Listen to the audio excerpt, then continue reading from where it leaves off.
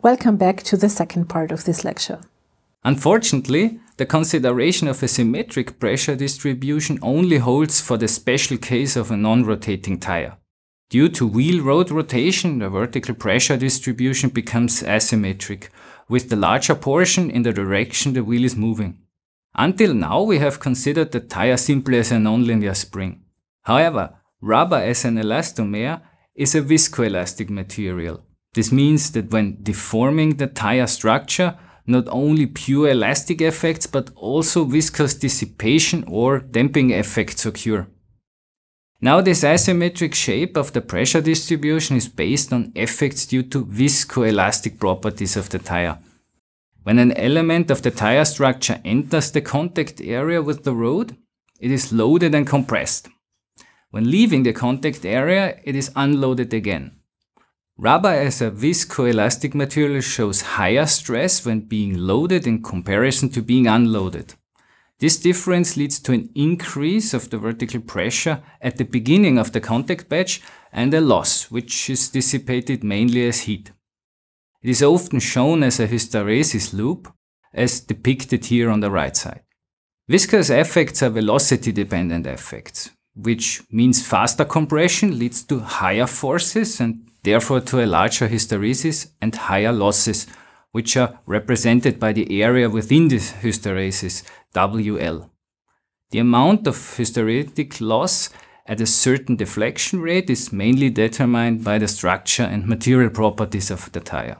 That also means that the overall vertical tire force is not only a function of the vertical deflection, it is also a function of the derivative of the deflection rate, delta z dot. Therefore, vertical tire force consists of a nonlinear static part and an additional dynamic part to consider these visco-hyperelastic properties. These representations apply to a flat and rigid road. For uneven or soft roads, these diagrams will look different. This effect on the rolling tire, leading to hysteretic loss, is better known as rolling resistance. It is an important factor in reducing fuel consumption and CO2 emissions of the overall vehicle. The rolling resistance can contribute between 5 to 20% of the fuel consumption of a passenger car or light truck, and between 14 to 40% for a heavy truck. There are different ways of determining the rolling resistance and also different definitions. There are two main definitions of rolling resistance on a flat and rigid road. In one, it is treated as a force loss counteracting the driving force. In the second definition, it is treated as an energy loss. The test standard ISO 28000-580, for example, uses the energy definition. In vehicle dynamics, the force definition is the prevailing definition used. Let's assume a rolling wheel in steady-state conditions, subjected to a wheel load Fz, a driving torque T drive, and a drag force F drive, as depicted here on the left side. The tire contact forces are described by a resulting longitudinal force Fx and a resulting vertical force Fz. Due to the asymmetry of the vertical pressure distribution, a horizontal shift Ex of the resulting vertical tire force occurs. By inspecting the torque equilibrium with respect to the wheel center, we can see that not only the longitudinal tire force with its lever RL is causing a torque that counteracts the driving torque. Due to its horizontal shift, the vertical tire force Fz causes an additional torque that counteracts the driving torque as well as the wheel rotation. This additional torque is called resistance torque. By rearranging the torque equilibrium with respect to the longitudinal force, we can see that the second term on the right side of the equation represents a force that reduces the longitudinal force during driving. Now, when we consider a freely rolling wheel, which means that the driving torque is equal to 0, we can further simplify this expression. In this case, the remaining longitudinal force becomes a resistance or drag force Fr, which now acts in the opposite direction and counteracts the longitudinal motion of the wheel.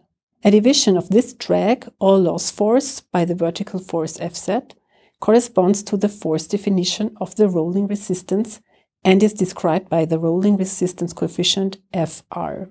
In this case, the rolling resistance coefficient is determined by the shift of the vertical force Ex divided by the Lodius tire radius RL.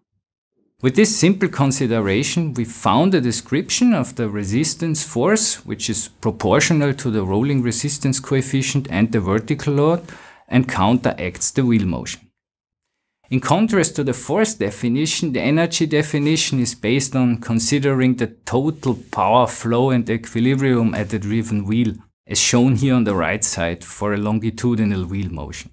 It is a very general approach of describing wheel torque and force transmission that enables to consider additional phenomena than with the force definition. In the energy definition, the rolling resistance is described by the torque Ty and is considered as a general dissipation loss. In addition, sliding losses can be considered. Similar to the force definition, a rolling resistance coefficient can also be derived for this formulation. However, energy and power flows are more advanced topics in tire mechanics, so we will leave it at that for now. As mentioned, the force definition prevails in vehicle dynamics. Finally, it is important to note that rolling resistance due to hysteretic loss is a torque loss, regardless of treating it as a drag force. There are additional sources for energy loss at the rolling wheel. These include, for example, losses based on aerodynamic resistances of tire and rim, losses associated with wheel bearings and other powertrain components. There can also be additional losses due to compression and displacement on soft roads. Often these losses are not distinguished and summed up to a total rolling resistance of the tire, which can be misleading. That's it for now. In this lecture, we got a basic insight into vertical tire force transmission and wheel load carrying mechanisms as the most basic functions of a tire. We will continue in the next lecture with the horizontal tire force transmission.